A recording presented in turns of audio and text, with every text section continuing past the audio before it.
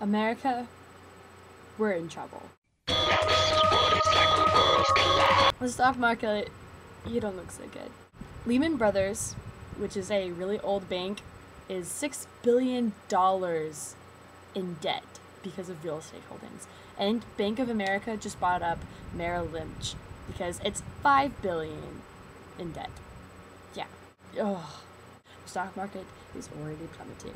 And who is ever going to be president, either it's McCain or Obama or Palin, because McCain might die, we're basically screwed. The next president, you're screwed. I apologize for you. I'm really sorry for everything that's going on. Like, Obama even said that this is the most serious financial crisis since the Great Depression, which means we're going back into one. Gas prices in Virginia hit $5 a gallon on Saturday. Ah, why? Why? Does history just have to repeat itself? Why can't we learn from our own mistakes? Start buying smart, stop buying things that you don't need. I don't think we can handle another Great Depression. We might die. I mean, honestly, Jefferson had it right, in my opinion. We put an embargo on everybody else, and then which made us buy our own stuff and become self-sufficient.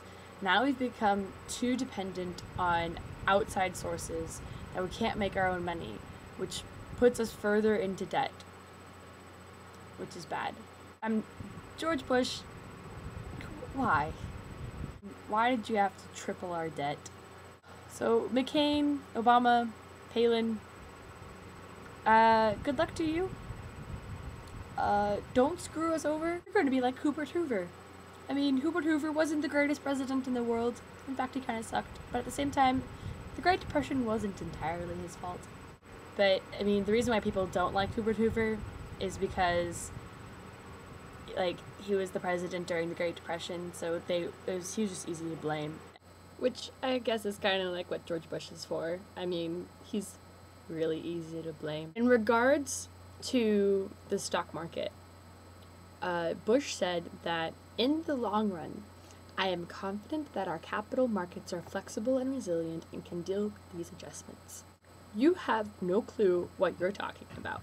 If nothing at all happens with the stock market, yeah, I'm sure we'll be fine. But have you seen what's going on in our economy right now? I mean, the vast majority of it is your fault. So we're in recession. Our economy is going to hell in a handbasket, and you are confident that our stock market is flexible enough that we'll bounce back. Oh, and you're not giving any aid to Wall Street. You're not helping the situation. So it's going to be a lot more difficult to bounce back. Well, America, there you have it. That is the state of our economy right now. Good luck to you all.